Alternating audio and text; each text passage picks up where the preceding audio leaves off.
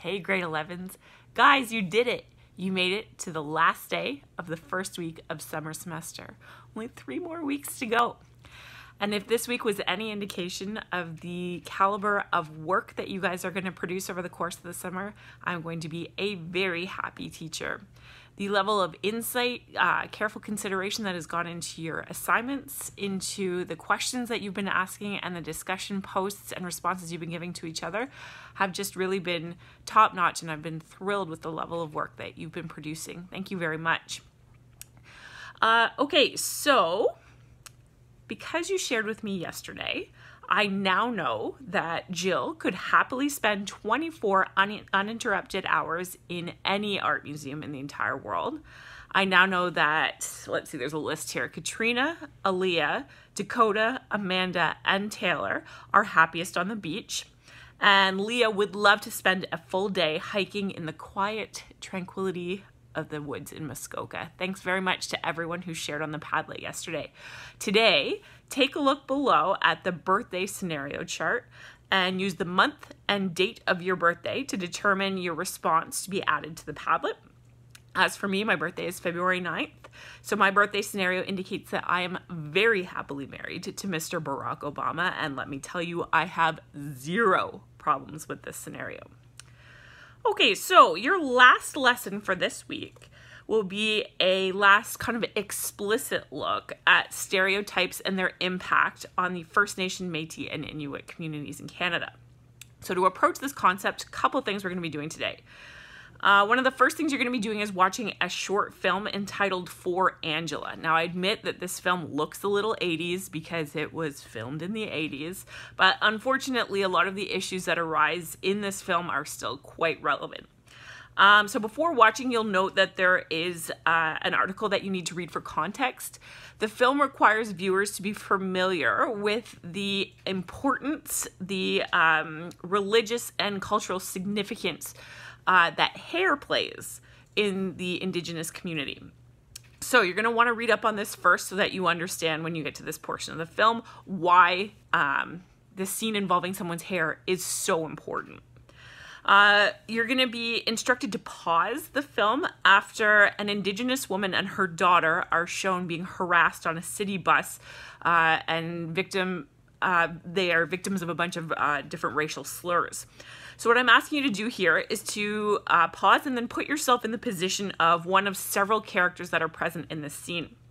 I want you to ask yourself, how do you think you would handle this same situation had you been one of the people that was present? So my intention here is not to shame anyone. However, I really urge you to be as honest with yourself as possible here. I mean, it feels like the right or the honorable answer is to say that you would jump in, you would defend this woman, that you wouldn't tolerate any kind of bullying. And yeah, that's a lovely thing to say, but if that was the honest truth and we all said that we would always jump in and stop bullies, there would not be any bullying, and we all know that's not the case. So try to be as honest with yourself as possible about how you truly feel that you would handle this situation, and more importantly, try to explain why you feel that that would be your reaction in this situation. Once you're done with For Angela, we're going to put some of our researching skills to use today by researching and writing a point evidence analysis paragraph that focuses on a person from the past or present in Canada's First Nation, Métis, or Inuit community. So your task here is going to be to use evidence about this person, so things that they have done, accomplished in their lifetime, that helps to prove that some commonly held stereotype that people have about the Indigenous community just isn't true. It's invalid or it's inaccurate. So this particular task can make some people a bit uneasy because ultimately what it's asking you to do is to state what is a stereotype you've heard people use or that you've heard people refer to about the Indigenous community. And a lot of people feel like, well, I don't want to say it. You know, I know it's not right. Remember, you're not saying that you find this particular stereotypical view to be valid.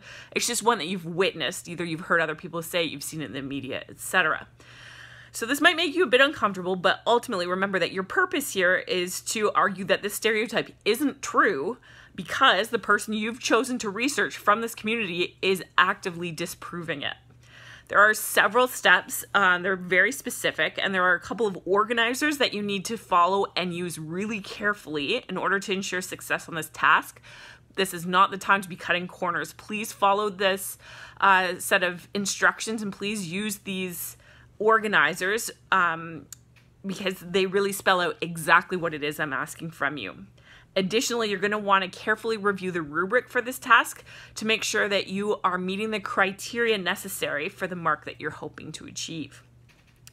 Because it is Friday, I'm going to ask that you please make sure that you have submitted all tasks from this week by this Sunday at 11:59 p.m. So that means all tasks that were assigned Tuesday, Wednesday, Thursday, and today need to be finished and submitted just before midnight on Sunday night. I'm going to be calling home to follow up with anyone who has outstanding assignments as of Monday morning. So if you want to avoid this phone call home, please make sure that your work is up to date. Send me any emails or instant messages necessary to help you to get all this stuff done. Thanks, everyone. I hope you have a safe, great weekend, and I'll talk to you on Monday. Take care.